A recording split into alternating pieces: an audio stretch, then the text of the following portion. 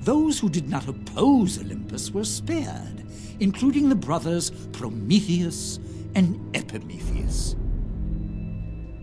These artful brothers were charged by Zeus to create both man and beasts to populate the new Olympian world. And then? Epimetheus worked first and created the beasts. He gave to each their qualities. The birds were given flight, the bear was made strong, the horse swift, the peacock beautiful. Continue, Pan. Prometheus then set about creating man, only to discover all the good qualities had been given to the beasts. Man would be a flawed creation. Flawed. But to make up for this, Prometheus gave him two great gifts: an upright form in the image of the gods, and knowledge of fire, stolen from Olympus. With these gifts, Prometheus knew man would gain superiority over the beasts and the birds and the fish. What happened next? Epimetheus was jealous of his brother's craft, not wishing to be judged the lesser by Zeus.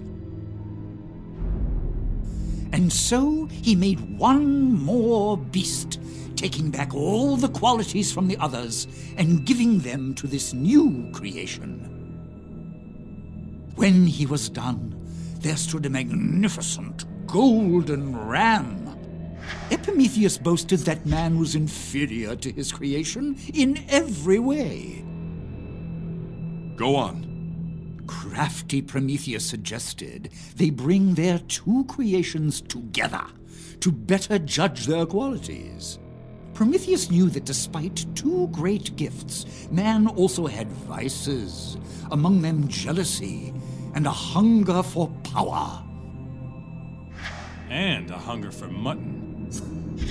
Continue, Pan. When the two were placed together, the man quickly saw that the ram was beautiful, potent, and completely trusting.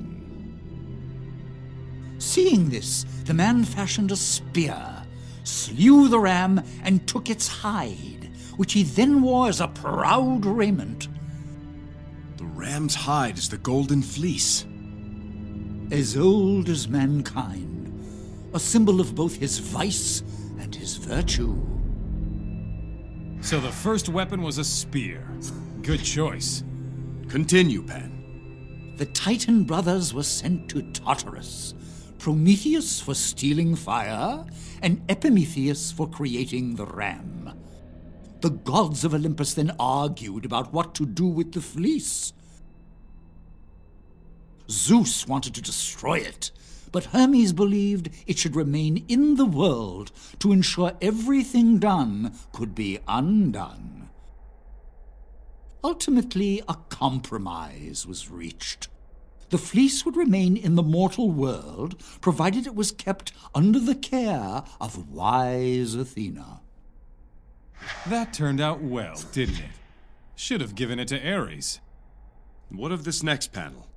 And so the fleece was kept here at Athena's temple on Kithra, guarded by her priests.